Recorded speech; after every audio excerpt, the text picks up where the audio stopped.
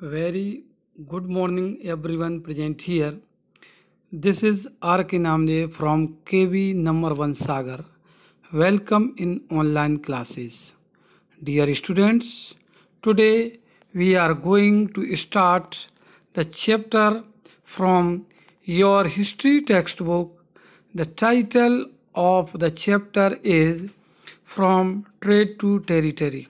The company established power. In this chapter, we will read about how European companies came in India for trade. How did the British East India Company expand his rule in India? Dear students, we will read and discuss about in the following topics. Introduction. East India Company comes east. In this topic, we will further discuss about the three subtopics. East India Company begins trade in Bengal. The Battle of Plassey. Company officials become Nawabs. Third topic is company rule expand. इसके सब topics हैं Tipu Sultan, the tiger of Mysore, war with Marathas, the claim of पैरामाउंटेंसी, the doctrine of lapse. Fourth topic हमारा है setting up a new administration, the company army. Fifth topic is conclusion means the summary of the chapter, and last one is the elsewhere. In this topic, we will read and discuss about the scenario of the world during this time या that time, जब हमारी India में यह सब घटनाएं घट रही थी उस समय वर्ल्ड में जो है क्या जो है चल रहा था। So, dear students, we start with our introduction. As we know, Aurangzeb was the last powerful Mughal ruler. बच्चों, जैसा कि आप और हम सभी जानते हैं कि औरंगजेब जो है अंतिम पावरफुल मुगल रूलर था। ऐसा नहीं है कि इसके बाद जो है और दूसरे मुगल रूलर्स जो है उन्होंने रूल इंडिया में नहीं किया, ठीक है। लेकिन यदि हम देखें कि जो मुगल डायनेस्टी की नींव बाबर ने रखी इंडिया में, ठीक है, बाबर के बाद हुमायूं की बात करें हम, या अकबर की बात करें, या हम जहांगीर की बात करें, शाहजहां की बात करें, या औरंगजेब की बात करें, तो they all were very powerful rulers. लेकिन जब हम औरंगजेब के बाद के जो उसके दूसरे रूलर्स की बात करते हैं तो दे आर वेरी वीक, वह बहुत कमज़ोर थे। और हमने 7th क्लास में प्रीवियस चैप्टर में भी जो हमारा लास्ट चैप्टर था the 18th century political formation, उसमें भी हमने पढ़ा था कि किस तरीके से औरंगजेब ने जो है डेक्कन प्लेट्यू में जो है वार के समय कितना पैसा अपना जो है खर्च कर दिया था, और धीरे धीरे जो उसके गवर्नर्स जो थे, ठीक है, जो अलग अलग चाहे हम बात हैदराबाद की करें या अवध की बात करें या बंगाल की बात करें, तो वहाँ पर इन्होंने अपने आप को जो है पावरफुल जो है करना स्टार्ट किया, और जो भी रेवेन्यू वह कलेक्ट करते थे वह कहीं ना कहीं उसका उपयोग जो है वह खुद जो है करने लगे। सो ही established control over, we are talking about the Aurangzeb, he established control over a very large part of the territory that is now known as India. Aurangzeb ने एक बहुत विशाल क्षेत्र पर जो है अपना जो है साम्राज्य जो है स्थापित कर रखा था, जिसे आज हम भारत के नाम से जानते हैं। भाई, उस समय हमारा देश जो है अलग अलग राज्यों में जो है बटा हुआ था, टेरिटरीज में जो है बटा हुआ था, ठीक है। आज हम उसे जो है एक नेशन स्टेट के रूप में जानते हैं। After his death in 1707 many Mughal governors and big zamindars begin asserting there authority and establishing regional kingdom. और औरंगजेब की डेथ 1707 में होने के बाद जो भी मुगल गवर्नर्स थे या जमींदार जो थे, बिग जमींदार जो थे, उन्होंने जहाँ पर भी वह रीजनल क्षेत्र में, जिस क्षेत्र में वह जो है रूल करते थे, वहाँ उन्होंने एक अपने राज्य को जो है इस्टेब्लिश करना स्टार्ट कर दिया। जैसा कि अभी हमने आपको बताया कि अवध की बात करें हम, या बंगाल की बात करें, या हैदराबाद की बात करें, ठीक है, और भी दूसरे जो है रीजनल टेरिटरीज थी, जहाँ पर जो है धीरे धीरे वह जो है पावरफुल होते गए। As powerful regional kingdom emerged in various parts of India, Delhi could not longer function as an effective center।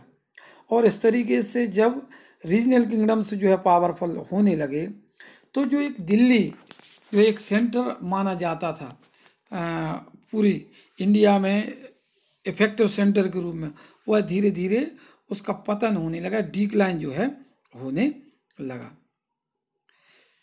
By the second half of the 18th century, however, new power was emerging on the political horizon, the British। हम देखते हैं कि second half of 18th century, 18th century means the period from 1700 to 1799, 1700 से लेके 1799 के बीच का जो period है, उसे हम 18th सेंचुरी जो है कहते हैं। तो सेकंड हाफ क्या हो गया इसका, 1751 से लेके 1799 के बीच का जो पीरियड है, वह second half of the 18th century जो है हो गया, second half of the 18th century.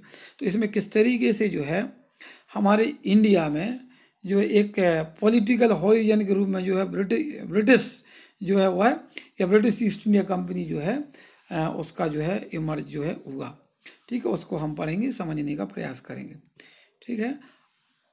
हमारा next topic is east India company comes east.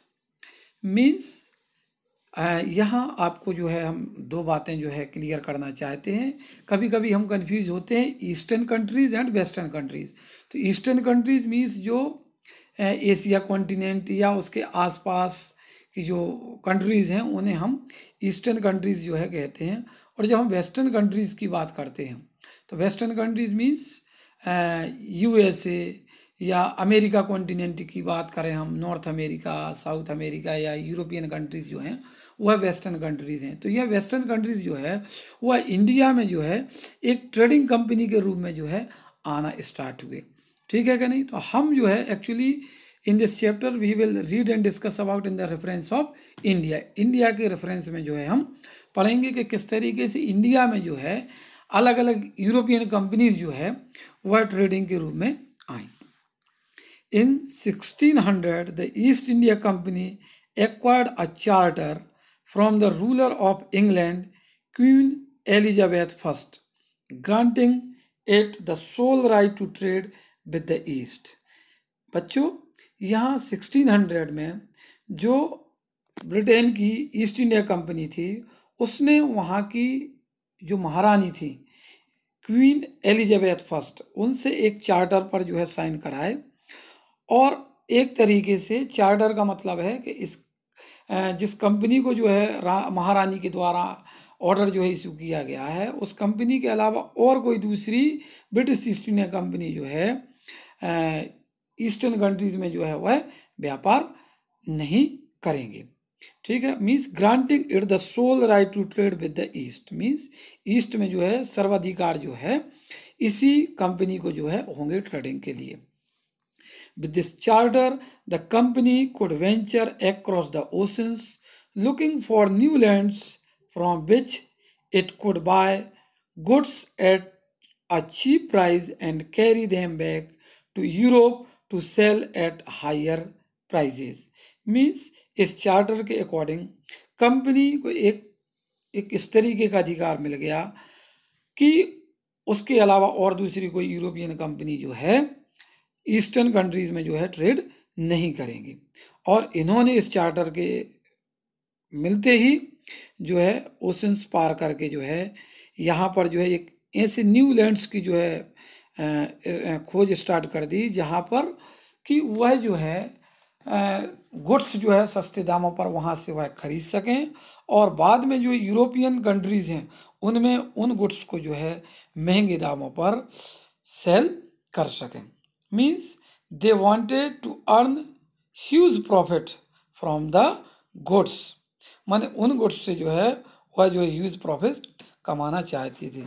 बच्चों यदि आप पेज नंबर 10 देखेंगे तो उसमें एक वर्ड आपको मिलेगा mercantile. Mercantile means a business enterprise that makes profit primarily through trade, buying goods cheap and selling them at higher prices.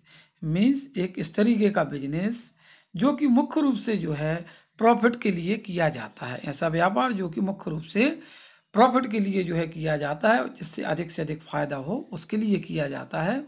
और इसमें गुड्स को जो है सस्ते दामों पर खरीदना और महंगे दामों पर बेचना, यह उनका मेन मोटो जो है होता है। ना east India company whose came to India for trade.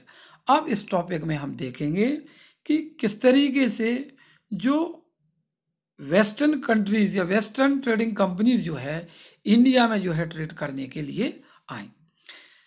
तो वन बाई वन हम इनको ध्यान से समझेंगे, पढ़ेंगे। आपने 6th क्लास, 7th क्लास और अब हम 8th क्लास में हैं, तो इसको और समझेंगे कि किस तरीके से the Vasco D gamma, the Portuguese explorer Vasco D gamma discovered the new C root for India in 1498।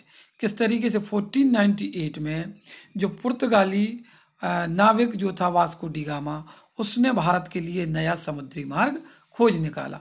और इसके समुद्री मार्ग खोजने के साथ साथ खोजने के बाद ही जो है दूसरी यूरोपियन कंपनीज जो है इंडिया में आना स्टार्ट हो गई। ऐसा नहीं है कि पहले जो है इंडिया में जो है और दूसरी यूरोपियन कंपनीज जो है ट्रेडिंग नहीं करती थी, लेकिन वह जो रूट्स जो थे यह माना जाता है कि वह ब्लॉक्स जो है हो गए थे। और फिर किस तरीके से वास्को डी गामा जो है एक पूरा जो है ओशन का जो है चक्कर लगाता हुआ जो है भारत जो है पहुंचा।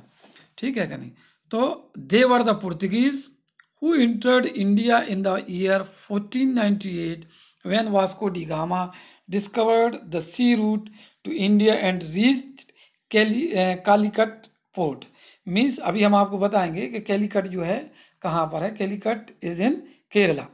ठीक है, तो वह जो है वास्को डी गामा जो है 1498 में भारत के लिए उसने नया समुद्री मार्ग खोजा और वह जो है केरला के कालीकट बंदरगाह पर जो है पहुंचा। Even the Dutch arrived in the Pulicat इन 1595। और इसके बाद जो है डच यूरोपियन कंपनी भारत में आई। सबसे पहली यूरोपियन कंपनी भारत में ट्रेडिंग के लिए जो है वह पुर्तगीज जो है आए। उसके बाद जो डच, जिन्हें हम नीदरलैंड या हॉलैंड वासी भी जो है कहते हैं, ठीक है, यह जो है इंडिया में ट्रेडिंग के लिए 1595 में जो है आए। Then came the French in Pondicherry in year 1664। इसके बाद फ्रांस की यूरोपियन कंपनी 1664 में जो है पौंडीचेरी जो है पहुंची और यहाँ से जो है उन्होंने इंडिया में ट्रेड करना स्टार्ट कर दिया। अभी देखो, यदि हम इस मैप में ध्यान से देखें तो एरो से हमने आपको बताने का प्रयास किया है कैलीकट इन केरला। ठीक है, यहाँ Portuguese explorer Vasco D gamma 1498 में जो है पहुँचा। इसके बाद यदि आप देखें पुलिकेट जो है यहाँ जो है हमारी कौन सी यूरोपियन कंपनी जो है आई, आपकी डच। इसके बाद जो है फ्रांस जो है या फ्रेंच यूरोपियन ट्रेडिंग कंपनी जो है वह पौंडीचेरी जो है पहुँची। तो इस तरीके से हम कह सकते हैं कि अलग अलग यूरोपियन कंपनीज जो है इंडिया में जो है ट्रेडिंग करने के लिए जो है आई। इसके बाद में जो है ब्रिटिश ईस्ट इंडिया कंपनी भी जो है भारत में पहुंची और इन्होंने जो है फर्स्ट फैक्ट्री जो है सेटअप की। The British east India company setup there factory on the bank of the river Hooghly इन 1651। 1651 में जो east India company British east India company जो थी उसने यहाँ आकर जो है अपनी फैक्ट्री जो है लगाई। This created a huge problem as the goods became more expensive resulting into less earning for the east India company. अब देखिएगा यहाँ क्या हुआ कि जब अलग अलग ईस्ट इंडिया कंपनीज जो है ट्रेडिंग के लिए आई, तो उनमें स्वाभाविक रूप से जो है कंपटीशन होगा ट्रेड को लेके। और जब ट्रेड को लेके जो है कंपटीशन स्टार्ट हुआ, तो यहाँ प्रॉब्लम क्या आने लगी कि जो गुड्स जो थे वह जो है महंगे होने लगे। भाई आप और हम सभी जानते हैं कि यदि गुड्स की डिमांड अधिक होती है और यदि उसकी सप्लाई कम होती है, तो डिमांड अधिक होने से उन गुड्स की जो प्राइस जो होती है वह क्या होती है, इन्हेंस होती है, बढ़ जाती है। तो यही जो है होने लगा कि अलग अलग यूरोपियन कंपनीज जो है गुड्स की डिमांड कर रही थी और वह जो है निश्चित मात्रा में थी, गुड्स मीन्स केवल इंडिया में थी। तो वह जो है जो ट्रेडर्स उनके लिए जो है बेचते थे, तो वह जो है महंगे दामों पर बेचने लगे। और जब कॉस्टली गुड्स जो है उनको यूरोपियन ट्रेडिंग कंपनीज को मिलने लगी, तो कहीं ना कहीं उनका प्रॉफिट जो है उसमें जो है कम होने लगा। और जब प्रॉफिट कम होने लगा, तो उन ट्रेडिंग कंपनीज के बीच में जो है एक तरीके के कॉन्फ्लिक्ट की कंडीशन जो है वह क्रिएट हो गई। The problem was that all the companies were interested in buying the same things. माने कि प्रॉब्लम क्या हुई कि सभी यूरोपियन कंपनीज जो है सेम थिंग्स जो है परचेज करना चाहती थी। मोस्टली कौन सी थिंग्स, जो स्पाइसेस या टेक्सटाइल, जो हमारे यहाँ फाइन क्वालिटी का सिल्क और कॉटन मिलता था, या स्पाइसेस जो थी, वह जो है जो चीज़ें जो गुड्स यहाँ पर सस्ते दामों पर मिलती थी, उन सब चीज़ों को जो है वह खरीदना चाहते थे सभी European companies. The fine qualities of cotton and silk produced in India had a big market in Europe. बच्चों, हमारे इंडिया में फाइन क्वालिटी का सिल्क और कॉटन जो है प्रोड्यूस किया जाता था, और इस फाइन क्वालिटी का ये सिल्क और कॉटन की जो है यूरोपियन कंट्रीज़ में जो है काफ़ी अधिक डिमांड थी। इवन यह माना जाता है कि सिल्क क्लॉथ्स जो है, जो रॉयल फैमिलीज़ के मेंबर्स, ठीक है, क्वीन एलिजाबेथ या और उनकी फैमिली के मेंबर्स जो है वह जो है उसका उपयोग करते थे। Paper, clove, कार्डामोम्स and सिनामोम्स to were in great demand. इसके अलावा जो स्पाइसेस थे, स्पेशली पेपर, क्लोव, कार्डामोम एंड सिनामोम्स जो थे, उनकी भी काफ़ी जो है डिमांड थी यूरोपियन कंट्रीज़ में। तो यहाँ पर जो है इंडिया में जो है यह सभी स्पाइसेस सस्ते दामों पर मिलते थे। Competition amongst the European companies inevitably pushed up the prices at which these goods could be purchased, and this reduced the profit that could be earned। और इससे क्या होने लगा, जो यूरोपियन कंपनीज थी कंपटीशन उनमें इन्हेंस हुआ, और कंपटीशन बढ़ने के साथ साथ जो है इन गुड्स की प्राइस जो है बढ़ने लगी, और कहीं ना कहीं इससे यूरोपियन कंपनीज की जो प्रॉफिट जो है वह कम होने लगी। In order to safeguard it's interest, each and every trading companies entered into a trade war. और इसका परिणाम क्या हुआ कि सभी यूरोपियन कंपनी अपने इंटरेस्ट को सेफगार्ड प्रोवाइड कराने के लिए वह जो है एक ट्रेड वार के रूप में जो है आपस में जो है उलझने लगी। मीन्स उनमें आपस में ट्रेड वार जो है वह स्टार्ट हो गया, और इसके लिए उन्होंने क्या करना स्टार्ट किया। सो they started sinking ships of their rivals, blocked roots and fortified there trading post. और इसके लिए उनके द्वारा क्या किया जाने लगा, एक दूसरी यूरोपियन कंपनीज के शिप जो है वह जो है डुबो देते, उनके रूट्स को जो है वह ब्लॉक कर देते, ताकि गुड्स एक जगह से दूसरी जगह जो है ट्रांसपोर्टेशन उसका ना हो सके। साथ में अपने जो वेयर हाउसेस एक स्टोर हाउसेस होते हैं जहाँ पर गुड्स को जो है प्रिजर्व करके रखा जाता है, तो उसको उन्होंने जो है फोर्टिफाइड जो है करना स्टार्ट कर दिया। They also led to conflict with the local rulers. और यूरोपियन कंपनीज का कॉन्फ्लिक्ट जो है जो लोकल रूलर्स भी थे उनके साथ भी जो है वह बढ़ने लगा। क्यों? क्योंकि कहीं ना कहीं उनके इस ट्रेड वॉर से जो है जो लोकल ट्रेडर्स जो थे उनको कहीं ना कहीं परेशानियों का सामना करना पड़ रहा था। Now company east India company begins trade in Bengal. अब हम इस टॉपिक में देखेंगे कि किस तरीके से जो ब्रिटिश ईस्ट इंडिया कंपनी है उसने बंगाल में जो है किस तरीके से ट्रेड करना स्टार्ट कर दिया। So now we know that east India company came to India for trading. ठीक है, अभी तक हमने देखा कि किस तरीके से ईस्ट इंडिया कंपनी जो है भारत में जो है ट्रेडिंग के पर्पज से जो है आई थी। The first English factory was set up on the bank of river Hooghly in 1651। Means British east India company ने अपनी पहली इंग्लिश फैक्ट्री जो है बंगाल में हुगली नदी के किनारे 1651 में जो है लगाई। The company made it's where houses अभी हमने बताया a place where goods are stored, माने कि जहाँ पर जो है गुड्स को रखा जाता है। And bye 1696 it began building a fort around the settlement. तो उन्होंने जो है 1651 में अपनी फैक्ट्री जो है हुगली नदी के किनारे सेटअप की। बाद में जो है उन्होंने वेयर हाउस जो है बना लिया। ठीक है, और 1696 में जो है उन्होंने अपने वेयर हाउस के चारों तरफ जो है उसको जो है फोर्टिफाइड जो है उसको करना स्टार्ट कर दिया। मीन्स अपने सेटलमेंट को जो है उन्होंने सुरक्षित करना स्टार्ट कर दिया। It also got Deewani of 3 villages in 1698 with the help of some corrupt officer. अब यहाँ चेंजिंग पॉइंट जो है आता है इंडियन हिस्ट्री में।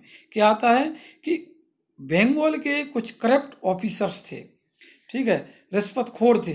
तो जो ब्रिटिश ईस्ट इंडिया कंपनी के कुछ लोगों के द्वारा जो है उनको रिश्वत दे दी गई, और माने कि करप्ट ऑफिसर्स को जो है रिश्वत दे दी गई, और उसके थ्रू जो है उन्होंने जो है 1698 में जो है बंगाल में जो है 3 विलेजेस की दीवानी राइट जो है हासिल कर ली। अब बच्चों दीवानी राइट क्या कहलाता है? दीवानी means right to collect the revenue.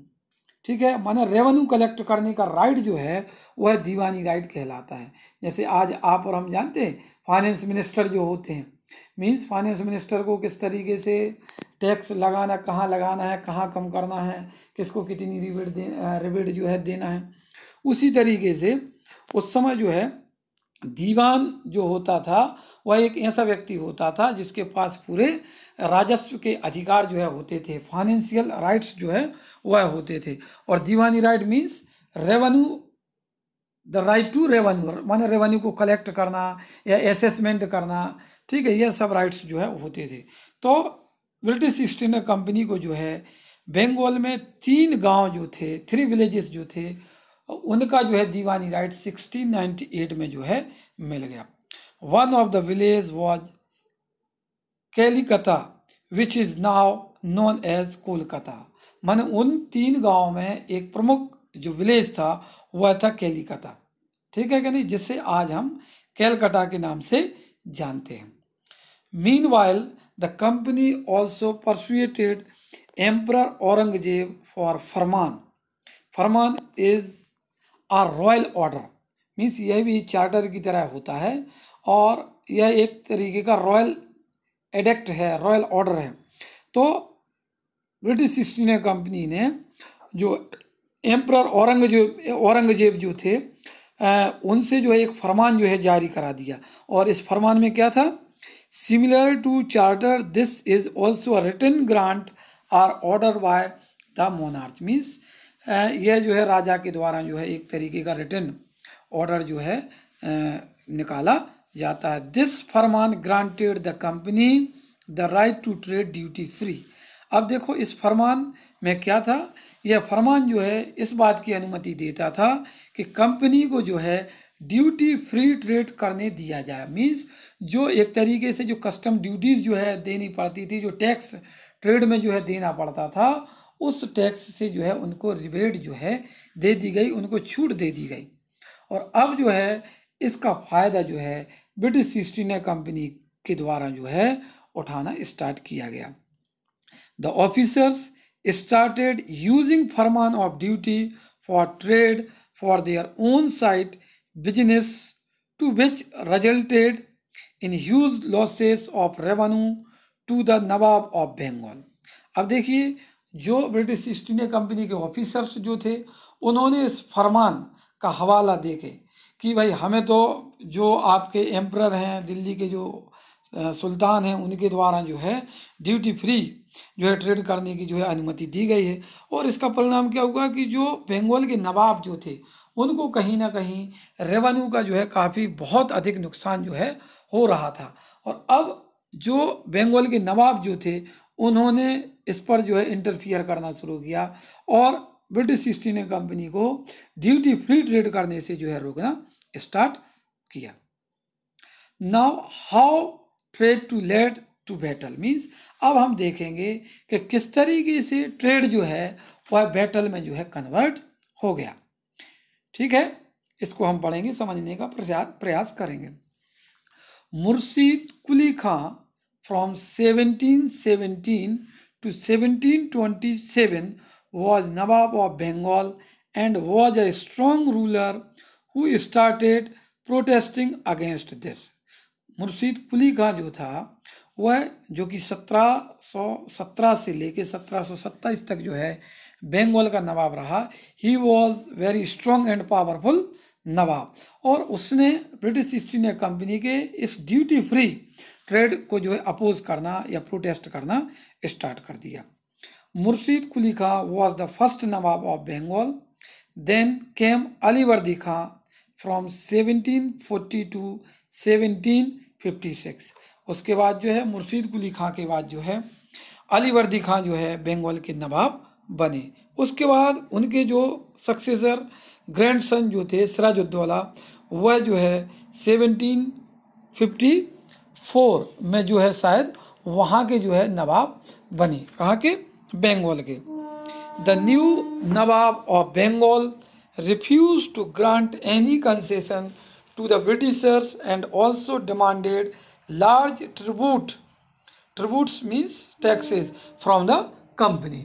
तो यहाँ जो नए नवाब थे सिराजुद्दौला जो थे, उन्होंने कंपनी को किसी भी प्रकार की कंसेशन मीन्स छूट जो है देने से मना कर दिया, और साथ में जो है उनसे यूज़ या लार्ज ट्रिब्यूट आपने क्लास 6 में भी पढ़ा होगा। ट्रिब्यूट मीन्स टैक्स है या गिफ्ट वगैरह जो है दूसरे उनके सबऑर्डिनेट्स जो है राजा को जो है दिया करते थे, उनको हम ट्रिब्यूट्स जो है कहते हैं। तो किस तरीके से जो सिराजुद्दौला जो थे, उन्होंने जो है ब्रिटिश ईस्ट इंडिया कंपनी को जो है या उनके लोगों को जो है इस तरीके से ड्यूटी फ्री ट्रेड करने से जो है रिफ्यूज़ कर दिया, और साथ में यह ऑर्डर किया कि आप जो है हमें जो है ट्रिब्यूट देंगे, टैक्स भी जो है भरेंगे।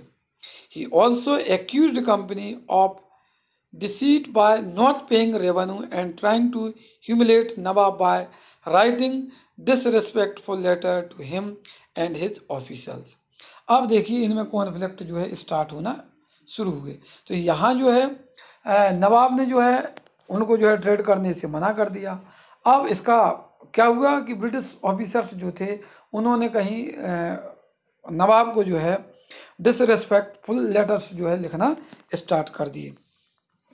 He also stopped fortification by the company. जो नवाब जो थे उनके द्वारा जो है कंपनी को जो है फोर्टिफिकेशन करने से भी रोक दिया। The rival between the company and Nawab intensify as company declared that unjust demand of officers as could ruin its trade and enlarge its settlement was necessary to enhance its trade।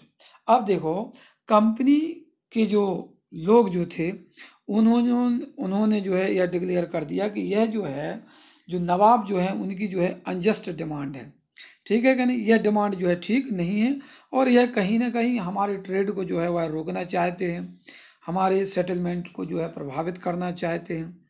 इस तरीके से जो है उनमें conflict जो है वह increase जो है होता चला गया।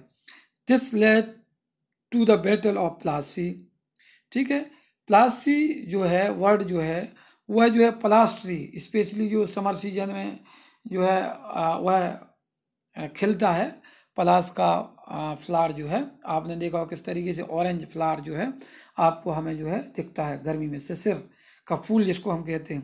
तो इससे जो है प्लासी जो है उस प्लेस का नाम जो है पड़ा। और यह एक तरीके से जो है यहाँ पर ब्रिटिश ईस्ट इंडिया कंपनी और बंगाल ऑफ नवाब जो थे उनमें जो कॉन्फ्लिक्ट जो था वह जो है बढ़ता गया और यह जो है एक बैटल के रूप में जो है वह कन्वर्ट हो गया। अब जो है द बैटल ऑफ प्लासी, इसके बारे में हम समझेंगे, पढ़ेंगे कि किस तरीके से जो है यह जो है युद्ध हुआ। प्लासी जो है आप और हम सभी जानते हैं कि यह जो है बंगाल में एक जगह है। इन 1756 Siraj-ud-Daulah became Nawab of Bengal after the death of his grandfather Alivardi खां। अलीवर्दी खां जो कि सिराजुद्दौला के ग्रैंडफादर थे, उनकी डेथ के बाद जो है 1756 में जो है बंगाल का नवाब जो है बना। ही eight once ordered Britishers to पे रेवेन्यू एंड स्टॉप फोर्टिफिकेशन। उसने ब्रिटिशर्स को ऑर्डर किया कि आप जो है रेवेन्यू जो है पे करेंगे और विदाउट पेइंग द रेवेन्यू जो है आप ट्रेड जो है नहीं कर सकते हैं। साथ में उनके द्वारा ब्रिटिशर्स के द्वारा जो फोर्टिफिकेशन जो है किया जा रहा था उसको उन्होंने रोक दिया। Also with the help of his 30,000 soldiers he captured the officials of the English factory at Qasim Bazar and also established his control over Calcutta's fort। Means उन्होंने सिराजुद्दौला ने अपने 30,000 सोल्जर्स को लेके कासिम बाजार पर जो है कब्जा कर लिया और उन मीन्स कासिम बाजार में जो इंग्लिश फैक्ट्री जो थी उस पर जो है उन्होंने कब्जा कर लिया, कैप्चर उसको कर लिया, उसको सीज कर लिया। साथ में जो है कैलकटा फोर्ट जो था उस पे जो है अपना कंट्रोल जो है स्टेब्लिश जो है कर लिया। All these incidents resulted into Battle of Plassey in which Robert Clive, an army officer in East India Company, defeated Siraj-ud-Daulah. इसका क्या परिणाम हुआ कि जो इंग्लिश ईस्ट इंडिया कंपनी जो थी उसके जो ऑफिसर थे, आर्मी ऑफिसर रॉबर्ट क्लाइव, उन्होंने अपनी सेना के साथ जो है सिराजुद्दौला के साथ जो है युद्ध लड़ा और उस युद्ध में सिराजुद्दौला को जो है पराजित कर दिया। अब यहाँ देखने या समझने वाली बात यह है कि ब्रिटिश ईस्ट इंडिया कंपनी की एक छोटी सी सेना थी और सिराजुद्दौला के पास काफ़ी बड़ी सेना थी, लेकिन वह जो है सिराजुद्दौला जो है ब्रिटिश ईस्ट इंडिया कंपनी की सेना से जो है वह हार गए। क्यों हार गए अब देखिए हम समझेंगे। The main reason behind his defeat was that army led by the commander Mir Jafar never took part in the battle because Jafar was promised to be the next Nawab of Bengal by Robert Clive। Means उसका मुख्य कारण क्या था, कैसे जो है बंगाल की सेना या आर्मी जो है एक छोटी सी ब्रिटिश ईस्ट इंडिया कंपनी की आर्मी से जो है वह हार गई। उसका मेन रीजन क्या था कि जो बंगाल के जो नवाब जो सिराजुद्दौला थे उनकी सेना का जो कमांडर था मीर जाफर, उसने जो है एक्टिवली पार्टिसिपेट ही नहीं किया युद्ध में।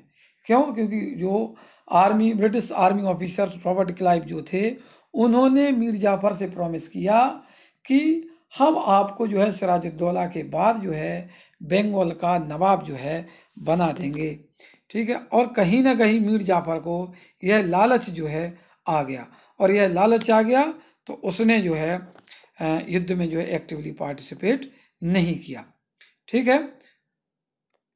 चलिए अब हम देखिए यहाँ दो चीज़ें प्लासी आपको दिख रहा होगा मुर्शिदाबाद के जस्ट नीचे, ठीक है कि नहीं।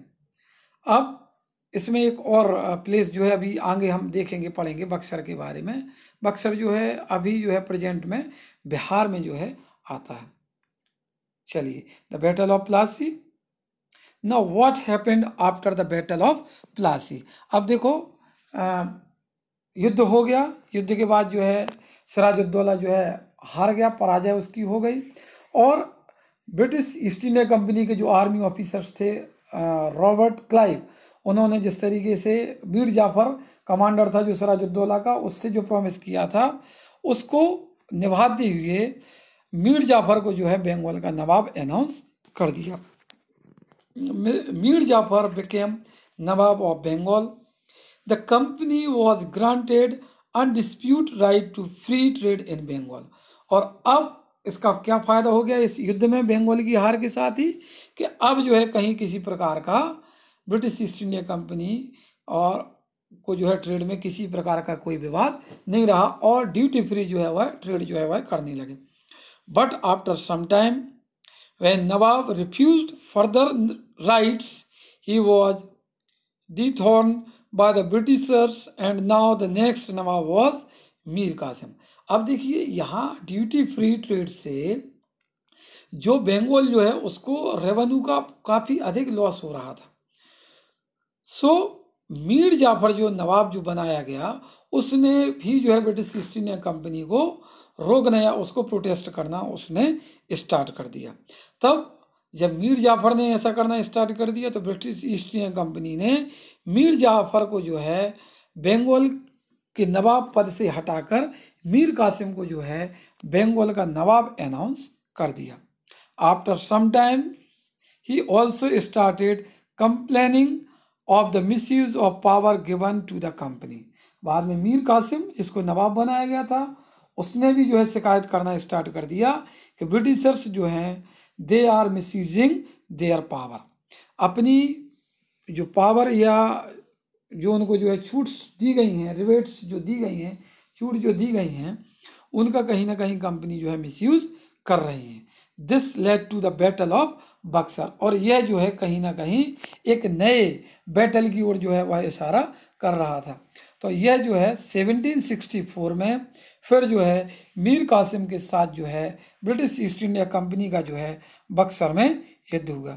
अभी हमने आपको बताया था, देखिए यदि इसमें फिगर में आप देख रहे होंगे तो बक्सर आपको दिख जाएगा, ठीक है। एक येलो लाइन जो है आपको दिख रही है सेकंड फिगर में, इसमें बक्सर जो है दिखाया गया है। तो बक्सर जो है नाउ डेज इन बिहार में जो है, ठीक है। तो यहाँ 1764 में जो है बक्सर में युद्ध जो है हुआ किस किस के बीच, मीर कासिम और ब्रिटिश आर्मी के बीच में जो है हुआ। और उसमें जो है मीर कासिम जो है वह पराजित हो गया। उसके बाद जो है मीर जाफर को जो है फिर से बंगाल का नवाब बना दिया गया। This time he was asked to पे ₹5 lakhs per month to the company, but this was insufficient as it wanted more money to finance its war। अब देखिएगा मीर जाफर को जो है बंगाल का नवाब तो बना दिया गया बक्सर के युद्ध के बाद, साथ में कंपनी ने डिमांड की कि अब बंगाल को जो है ₹5 लाख पर मंथ जो है कंपनी को पे करना पड़ेंगे और फाइनेंस इट्स वॉर में जो भी उसके खर्चे हुए उसके लिए भी जो है डिमांड की जाने लगी कंपनी के द्वारा। When Mir Jafar died in 1765, the company decided of being Nawab itself. So in year 1765, the Mughal emperor declared company as the Diwan of Bengal province। Means 1765 में जब मीर जाफर जो कि बंगाल के नवाब थे उनकी डेथ के बाद जो है कंपनी ने यह डिसाइड किया कि जो है पूरा क्यों ना हम दीवानी राइट को छोड़ के बंगाल के नवाब ही जो है वहाँ पर बन जाए, ठीक है। माने पूरा कंट्रोल जो है कंपनी का हो जाए। और 1765 में जो मुग़ल एम्परर जो थे उन्होंने जो है कंपनी को बंगाल प्रोविंसी की जो है पूरी जो है दीवानी राइट जो है दे दिए। तो इस तरीके से हम देखते हैं कि ब्रिटिश ईस्ट इंडिया कंपनी जो है एक ट्रेडिंग कंपनी के रूप में आई थी और कहीं ना कहीं जो है वह बंगाल में अपनी सत्ता स्थापित करने में वह जो है इस्टेब्लिश करने में जो है वह सफल हो गई, सक्सीड हो गई, ठीक है। दीवानी राइट जो है मिल गई, मीन्स रेवेन्यू कलेक्ट करने का जो है राइट उनको मिल गया। The revenue it received through Deewani was of a great help as they could now be used for buying cotton and silk and also building forts। Means अब जब दीवानी right आ गया तो उससे जो रेवेन्यू आने लगा तो अभी ब्रिटिश ईस्ट इंडिया कंपनी को क्या करना पड़ता था कि जो भी गुड्स इंडिया में जो है परचेज करते थे तो उसके बदले में उन्हें जो है पैसा, मनी जो खर्च करना पड़ता था या सोना सिल्वर और गोल्ड जो है पे करना पड़ता था, अब जो है वह जो है अपना पैसा सिल्वर और गोल्ड जो है पे करने की उनको ज़रूरत नहीं थी। जो रेवेन्यू कलेक्ट जो है वह करते थे उसी से वह जो है इंडियन गुड्स को जो है वह परचेज करने लगे, सिल्क कॉटन को परचेज करने लगे और फोर्ट्स वगैरह जो है वह बनाने लगे। This income was also important because after the battle of Plassey the income inflow from Britain had slowed down. Means कहीं ना कहीं जो है ब्रिटेन से जो उनको जो है पैसों की जो है मदद मिलती थी वह कम हो गई जब इंडिया में उनको दीवानी राइट जो है मिल गए। तो इसके बाद जो है हमारा नेक्स्ट टॉपिक जो है कंपनी ऑफिसर्स बिकम नवाब्स, या इसके आगे के जो टॉपिक्स जो है हम नेक्स्ट वीडियो में जो है डिस्कस करेंगे, समझने का प्रयास करेंगे। Thank you so much.